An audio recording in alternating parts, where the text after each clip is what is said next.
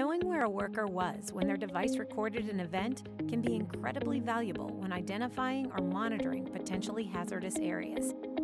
The Events Map can be accessed as part of the Blackline Analytics suite and works in combination with the Events Report. The Events Map report can be accessed by navigating to Blackline Analytics in the main menu and clicking the name of the report in the sidebar.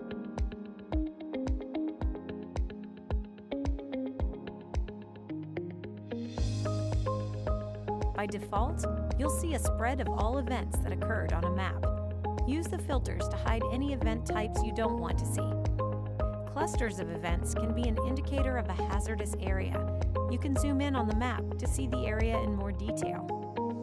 To troubleshoot events that a particular group or individual has experienced, you can select them from the filters in the sidebar. Being able to properly prepare for work in potentially hazardous areas can avoid emergency incidents from occurring. The Events Map provides a crucial piece of information to support the other reports by showing you exactly where each event takes place.